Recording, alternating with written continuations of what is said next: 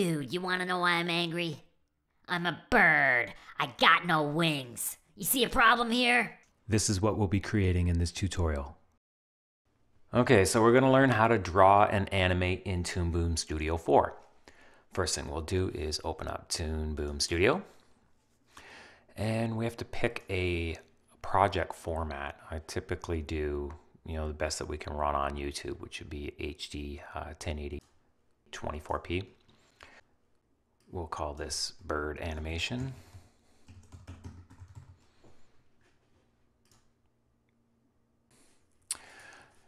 So you've got a couple of views in Toon Boom.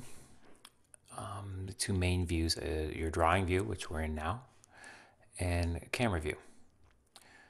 Typically you're going to do your drawing in your drawing area, and then we're going to animate it in camera view. And there's also these other two views that are related to camera view. They're just a side and top view of the camera. So first thing we need to do is to start drawing a character. So I'm going to choose the brush tool over here on the left side.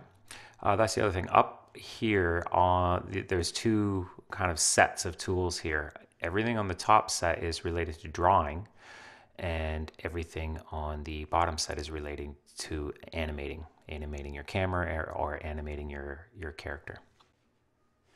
So we'll choose the brush tool over here, and we'll resize the brush on the bottom right hand corner here. It's always a good idea when you're drawing cartoon characters to make your outside lines a little thicker than the inside detail type lines. So I'm going to start at about 13. The smoothness, what this does is it smooths out your lines, so it's not always that great to be drawing with a mouse, and most of us are. So smoothness just helps kind of, when we do little bumps in the line, it'll smooth it out for us. So I'm going to put this up to about 5 or so. Let's draw this.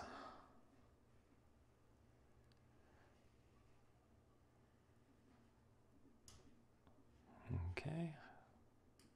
See how it kind of smooths the lines out there. And use the paint tool. Okay, so that's before we get into any of the details of the face. So basically all the thick lines, that will do for our thick lines. Let's talk about the palette. You can actually create individual palettes. So if you had different characters, you could actually create different palettes for the characters, or however you like to organize it. For now, we'll just use the default palette.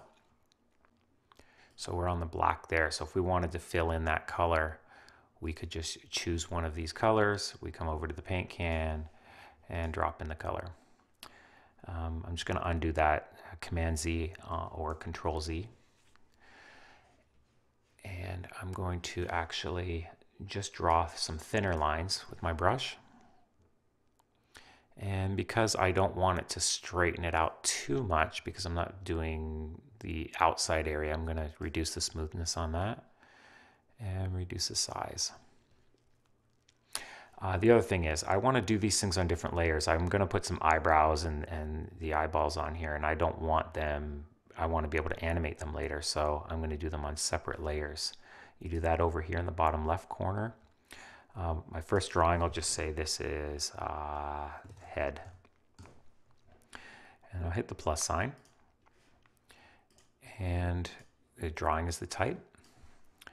And we'll say eyebrows.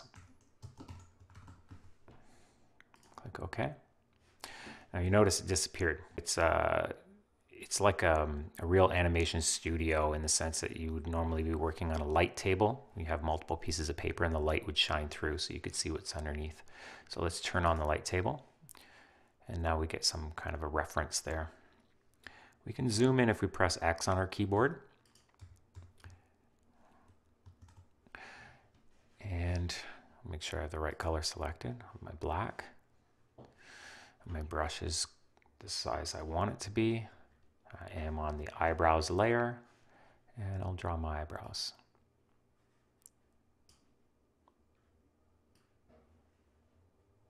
I'm going to animate them together just to make it easier. If I wanted to animate them separately, I'd put them on separate layers, left and right eyebrow. fill this in. Okay, let's make another layer for eyes.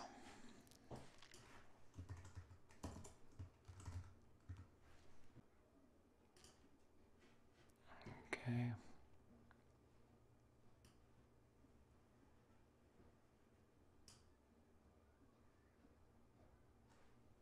Undo that.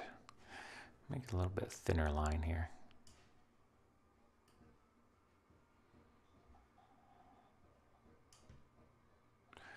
You'll find you use the undo tool quite a bit.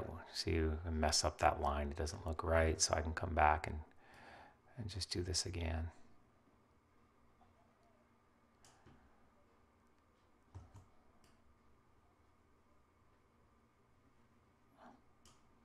Not too bad. And actually, this is the eye outline. My pupils is what I really want to animate, so I'll create another layer for the pupils.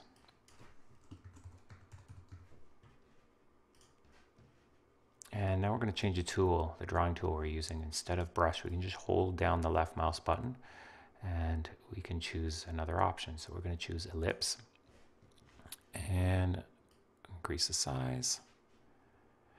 And if I want to keep it a perfect circle, I can just hold down shift when I draw it. And I'll do another one.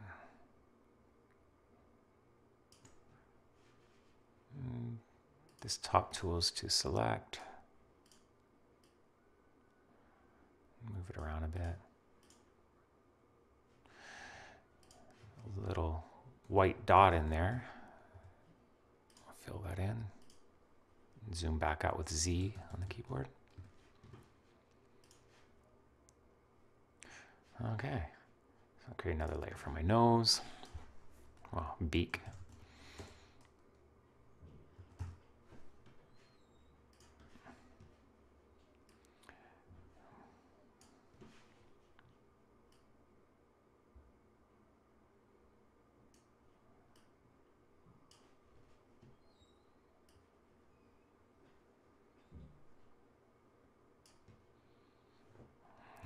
Undo.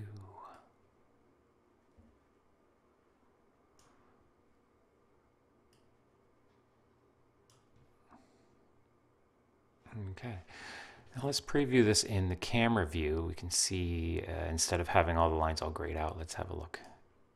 Get rid of this grid. Okay, not doing too bad. We're almost ready for some color here. So let's go back to the head and put a little more detail on here. Yeah, still use a brush and just reduce this to a very fine line.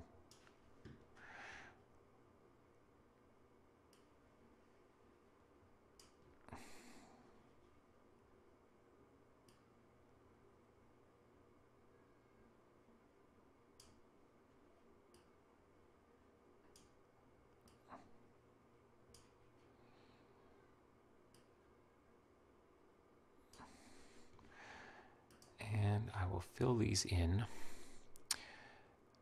I'm going to fill the main face here with red, but I want these to be just a slightly darker version of the red. Now I could just jump here, but what's nice for if you want it to look more like shading, if you select that color and hit plus, it recreates a copy of that color down on the bottom, and now you can modify this particular one.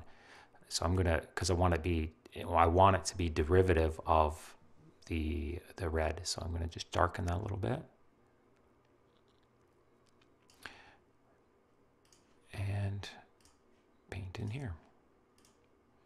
And now I can actually paint the lines as well. I think I can. Get in an easier way. I'll just delete them.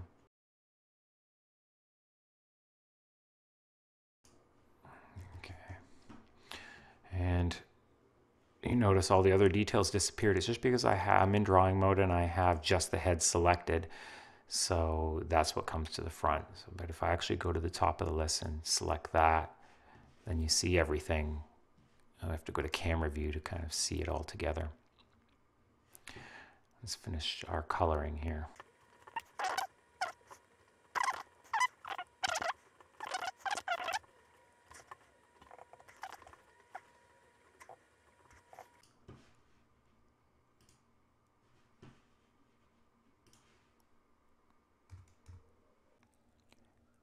And actually, I want to show you how to animate some legs. So I'm going to add some legs to this guy. We'll do right leg.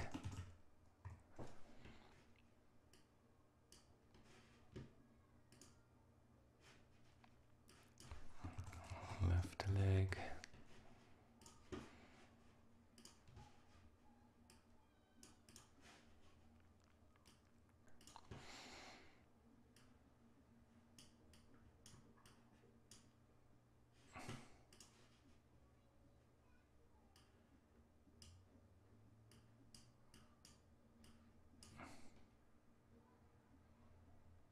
Okay.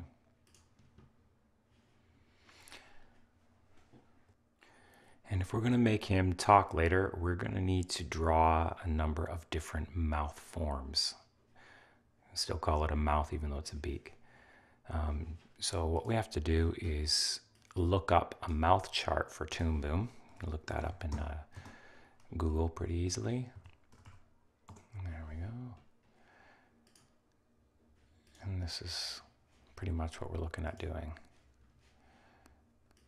So we've got to draw each one of these, A, B, C, D, and so on. So let's try that. The first one, we've got it. The second one, his mouth is a little bit open. So we called it beak. I'm going to call it mouth. So as soon as I go to this next frame, you notice everything disappears. So how we fix that is, let's say we're going to go 10 frames in, and we want every one of these things to go for at least 10 frames. We can just select with the left mouse button and drag down, or we can drag it down like that, or you can select it and hit Shift, select the bottom one, right click, and say Extend Exposure.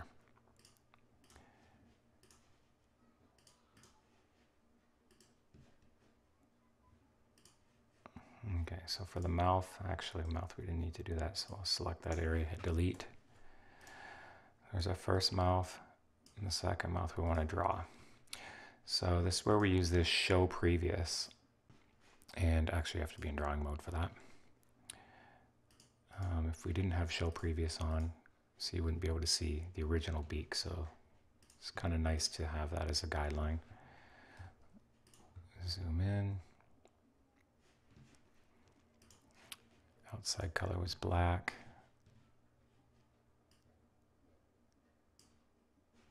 Okay. So his mouth should be slightly open here.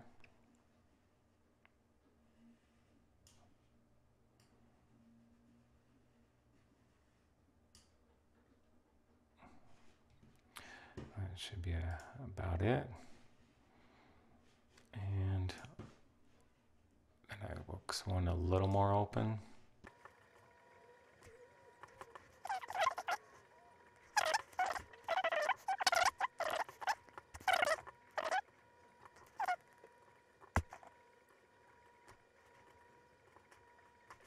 Okay. And then this is kind of an F sound for G. And X is pretty much like the original one, so I'm going to copy the original one. Actually copy the drawing itself. There's a difference. I just did Command C, Command V for copy and paste there. And the extra mouths we don't really need. And let's save. So let's just quickly color these mouths.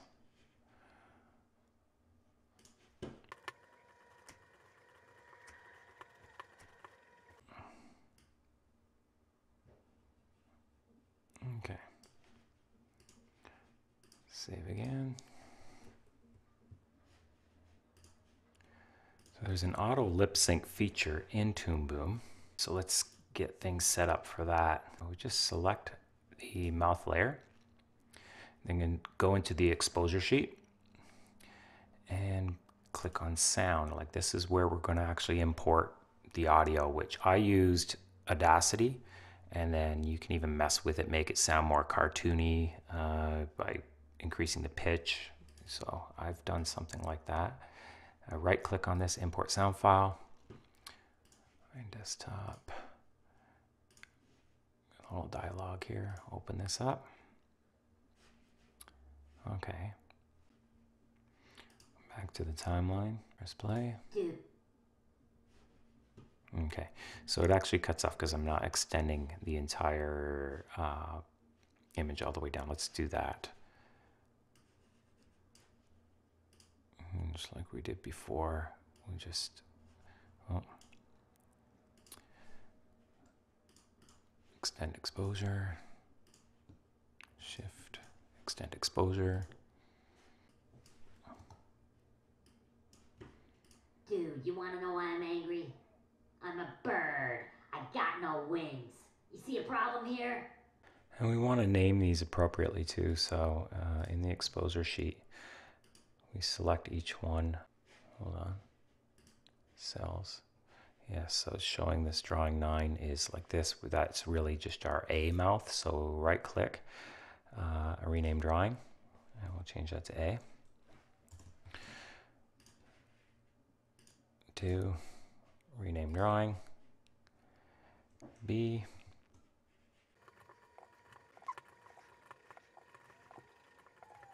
Okay. Now we right click on the heading, not in the cell, but on the heading, right click, say modify lip sync mapping. We switch this from, just to make sure that it's on mouth. And now it should be okay. We go into the timeline and it has filled in all of the different mouth movements based on the sound. Okay. Dude, you wanna know why I'm angry? And if you found as you scrubbed through it that the lip sync wasn't quite that good, you can actually replace elements by just selecting the cell, and then you can choose a different drawing over here. So that's how you do that. You can actually do the whole thing manually if you like, but you can at least get started with the automatic lip sync as a good reference point. I mean, when it doesn't quite look right, you can go in and modify it. So anyway, I think I'm gonna cut it off there for this episode, and we'll be back to do some animating. Thanks for watching. Be sure to subscribe and leave a comment below.